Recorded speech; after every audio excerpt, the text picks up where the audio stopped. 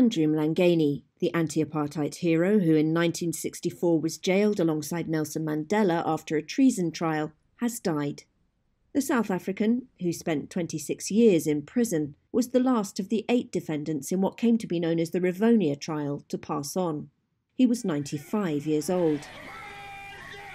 In 1951, he joined the youth wing of the African National Congress and was later sent overseas for military training. On his return, he was put on trial. Sentenced to life in prison, he was sent with Mandela to Robben Island.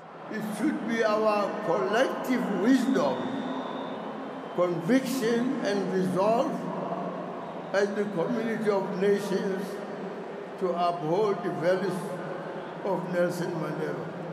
After his release, he served as a Member of Parliament and lived in the township of Soweto, outside Johannesburg, until his death.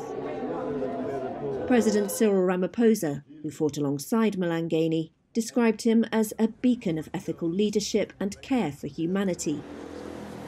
He said his death marked the end of a generation of history and left the future in the hands of those who remained.